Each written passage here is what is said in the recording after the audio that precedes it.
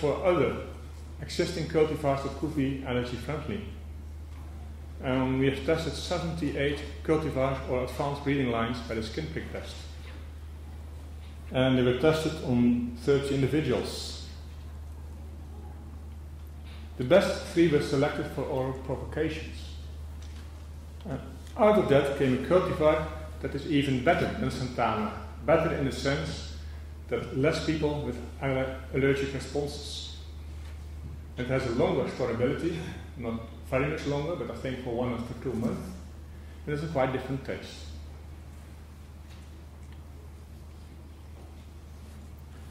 The first strategy could be personalized diagnosis.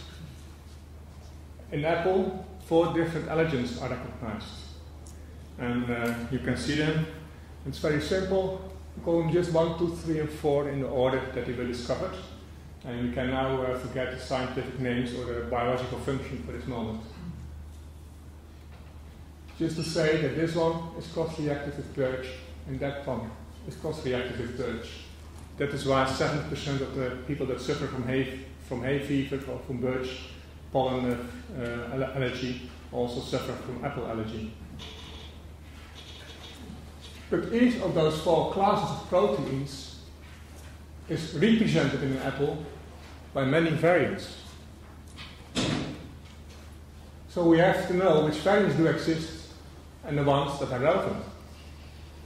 And we try to find answers by genetic approaches. And there is some knowledge about that, but not too much. I here listed some of the MALI1 genes, and here, when they occur in fruit, let us know if there's red that they are not expressing fruit, as far as we know. With that, for many, we don't know whether they express this in the pulp or in the peel. So we only have a few indications. But the few indications we have are very interesting. Look, for instance, with this one, MALDI 104. It is said to be in the pulp, not in the peel and not in the pulp. That's great. If you suffer from that one, you just steal your apple and you can eat. So you have to be aware that peeling might reduce the risk and the consequence. So I think that is very helpful to have on the side.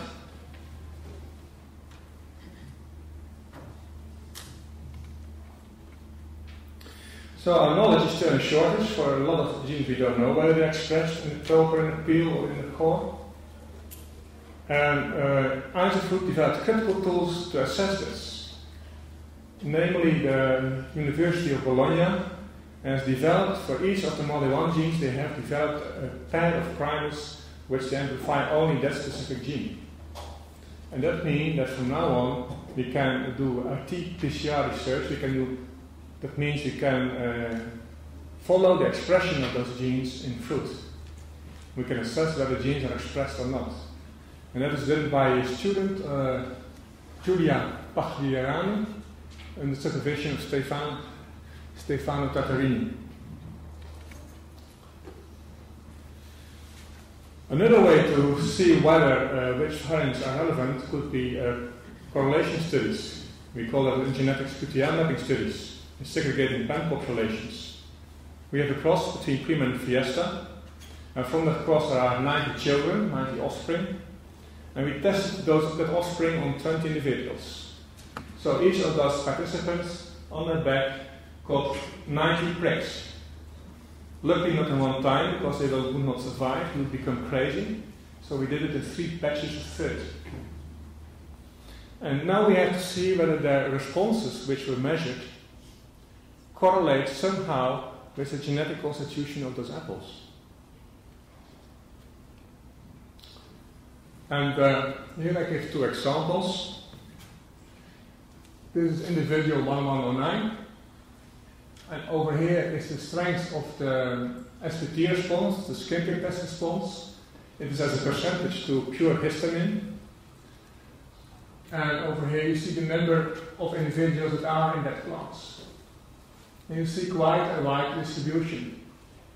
And if you do then a correlation study between all those 90 apples, you see where and the genetic constitution, it shows that there's a correlation with linkage group 16. So that is Fiesta, the F for Fiesta, one of the parents, and 16 is the 16th chromosome.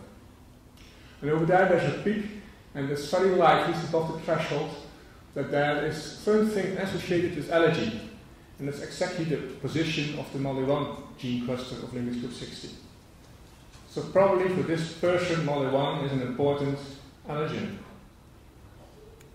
If you go to that person, you see the profile is different, the shape's a little bit different, and if you do the same type of analysis, it's around the significant threshold, there's a MOLY2 gene. So those two persons, they differ in the allergen to which they are allergic. And I think that is very important to realize if you would do a therapy by taking the allergen. I can't get the word now, but there's a medical treatment that you are forced in low dosage to eat an allergen, and then at a certain moment you can stand it. So if they say you are allergic to apple, and say, oh, that's MOLY1, we give you MOLY1 as a treatment, and then in half a year you will have overcome. And this person is sensitive to MOLY2. It wouldn't have helped anything. This distinguishment is not nature. And you see here another person, and that's likely to be allergic to two different variants of MOLY2, as of a variant of MOLY4.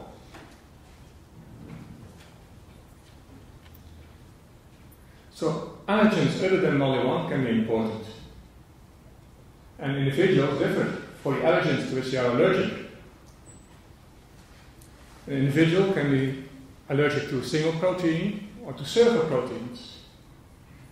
So personalized diagnosis would be very useful. And that is also now for clinical tests, you come and you say, hey, if I have an apple allergy, you say, hey, you have golden delicious, take a bite.